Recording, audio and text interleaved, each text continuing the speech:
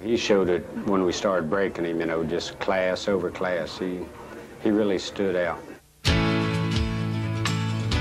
Out of the more than 3 million horses registered by the American Quarter Horse Association, no name depicts the spirit of quarter horse racing quite as accurately as that of the late, great Dash for Cash.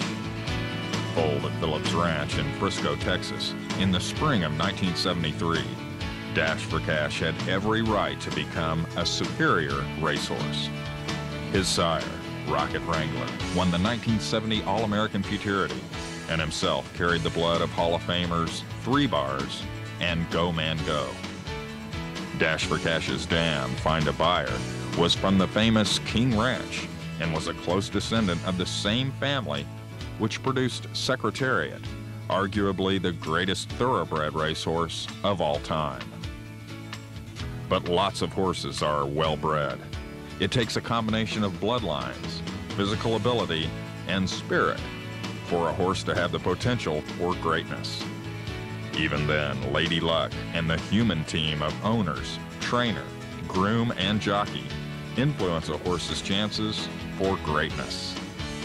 Dash for Cash was blessed in every category. Owned by Mr. and Mrs. B.F. Phillips, trained by Bubba Cassio, groomed by Andrew Emerson, and ridden by the great Jerry Nicodemus, Dash for Cash was surrounded by the best. In a sport known for close finishes, Dash for Cash won 21 of 25 races and was seldom seriously threatened. The races that he won, there was never a photo. So that's a big relief when you trot down on your horse and they already got your number hung up, you know. And I'm not saying that there's not other great horses, but I think his dominance will always stick out in my mind. Legendary jockey Jerry Nicodemus rode scores of horses in his 30-year career, but his favorite was easy to pick. I wouldn't hesitate a bit to be Dash for Cash. I think he had more class and disposition and talent than any horse I've seen.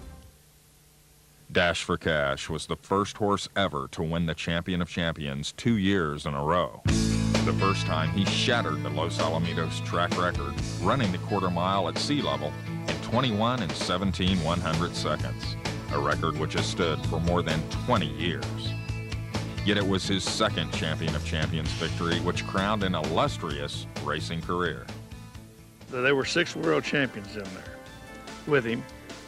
Jerry, Nicodemus, and I both knew that the horse wasn't at his level best. He had a little stomach ache about the middle of the week, and Jerry, you know, we talked about whether we ought to run him or not because that was his very last race. We hated to get him beat his very last race. And Jerry said, "Oh, come on, let's run him." He said, "You know, his class will beat him."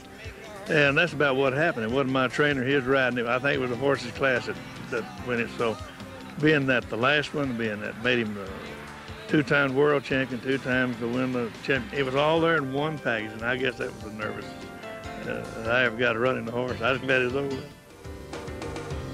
As great as he was as a racehorse, Dash for Cash became an even greater sire. As soon as his offspring hit the tracks, he became the most sought-after stallion of his time.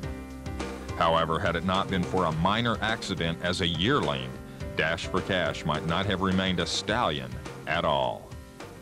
This is something I've kept back for a long time, and it's never been told. But BF and had decided, you know, we had went through the Ruidoso, so to speak, and Wendy Ryan was by Silent Light, which was the dividend mare that BF had, and everything we had bred her to, we'd come with a runner. So we decided to keep Wendy Ryan. He was the best individual to look at by far. Dash for Cash was a big, scraggly-looking thoroughbred, kind of a yearling. And they had a storm there on the ranch. And a bunch of these colts run through the fence. And Dash, as I remember, laid a big superficial, kind of just tore the hide back on his right shoulder, and they had stitched it up. And when they started castrating all these colts, well, they didn't want to throw him down and was afraid they might split the shoulder open. And So BF said, I'm going to send this colt on, and go ahead and break him or do what you want to. You might want to break him or whatever, but said, go ahead and take the stitches out. They'll be ready to come out in 2 or 3 days or whatever. And then you can either cut him or go ahead and break him and do what you want to. And, you know, I read a lot of magazines where it said he's the best one we ever looked at, and we knew he was, you know, hey, let me tell you, that didn't happen. Though Dash for Cash himself died in 1995, his offspring, especially his sons, led by the great stallion First Down Dash, have carried on his legacy. There has never been a more dominant bloodline in the history of quarter horse racing.